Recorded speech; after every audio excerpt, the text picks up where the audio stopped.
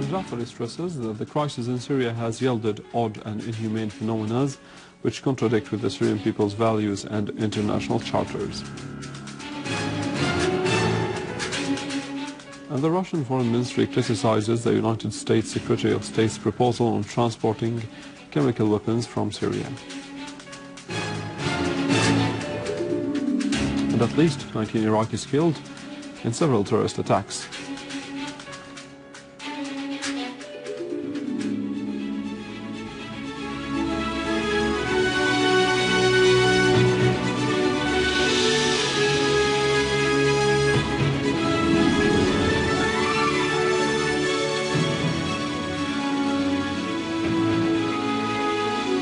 Good afternoon, this is news in English from the Syrian Al Television in Damascus.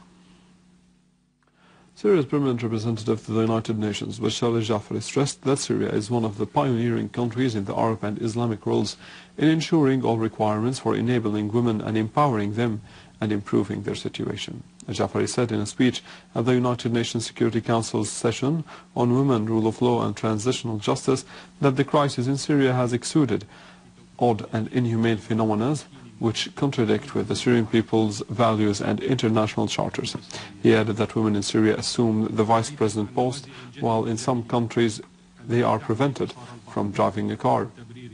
Al-Jafari asserted that those countries will spare no effort through offering money to undermine the socio-economic security and legislative progress in Syria for subjugating its independent national political decision.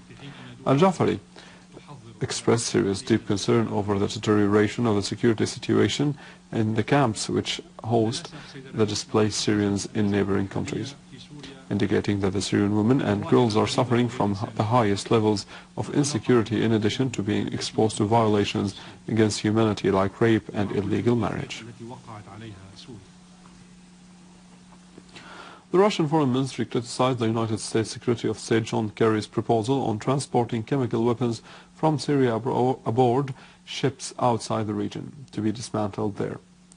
The ministry said that it is premature to talk about specific issues regarding the dismantling of chemical weapons, as the working group in charge of destroying chemical weapons in Syria is currently meeting in The Hague to discuss various techniques for doing so.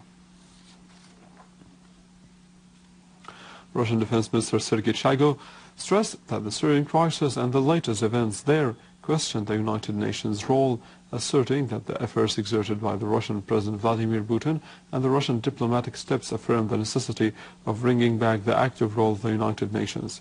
Shoigu clarified in a statement to journalists in Moscow that the Syrian crisis raised a great concern in the whole world due to the increasing tensions, especially after the American and Western threats to launch an aggression against Syria. Shoigu considered that direct communication between Russia and its allies in South America in the framework of technical military cooperation is not related to the crisis in Syria. Minister of Information Amran al-Zobi affirmed that the scene in Syria became crystal clear to all with regard to the nature of the conflict and the conflicting parties.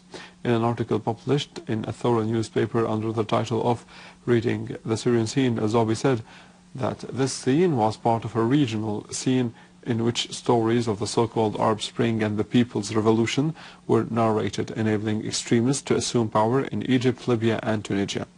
al-Zobi stressed that the political tracks were the first option for the Syrian state from the very beginning of the aggression. In our local news, a number of citizens were wounded as a terrorist blew himself up inside a car bomb on the entrance of Jaramana city in Damascus countryside. An official source said that the suicide terrorist blew himself up inside a car bomb with big quantity of explosive in the surrounding of Tamiko Company for Medical Industries, injuring 15 citizens, the majority of them in a critical condition. The source added that the explosion caused big material damage to the citizens' properties in the place. Meanwhile, a source at the police command in Damascus countryside said that terrorists targeted with mortar shells the houses of civilians in the neighborhoods of Al-Homsi, Al-Nasim, Al-Tlaili and Al-Tirba in Jaramana, causing the injury of a woman and a young man.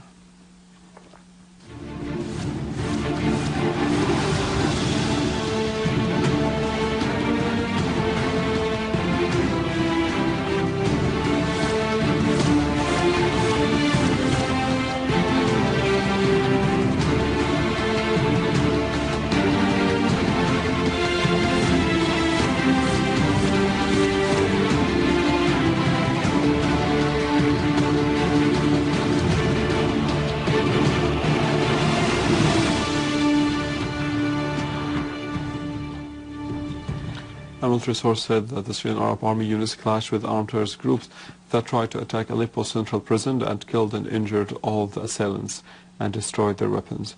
According to the sources, all members of the terrorist groups were killed and wounded in Asfira, the area surrounding cotton gins, a tractor's factory, and villages of Al-Jdeide, Queris, and Rasm al-Aboud.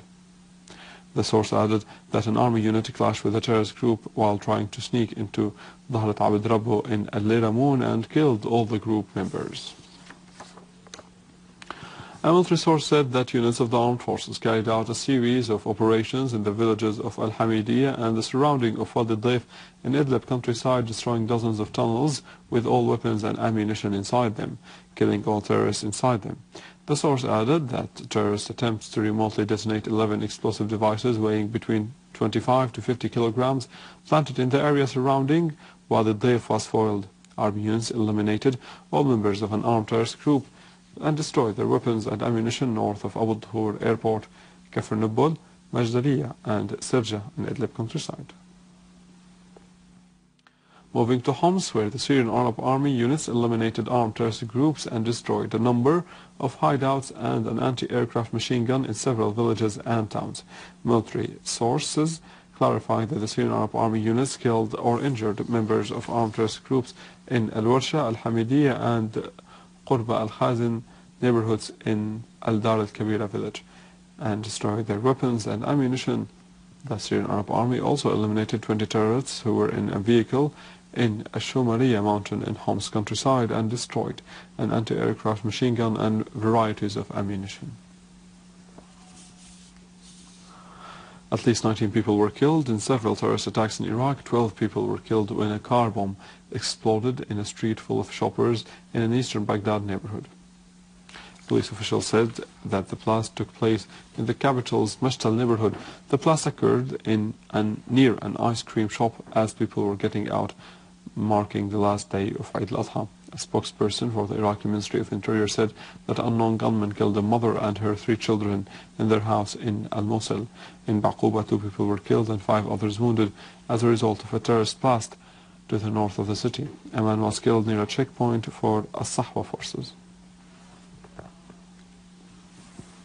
With this, we come to the end of our news for today. More details on our website, www.syriaonline.sy. Animal feed and the latest in Syrian agriculture and things to be distributed to Syrian farmers, in addition to other news in our economic news, but after the break.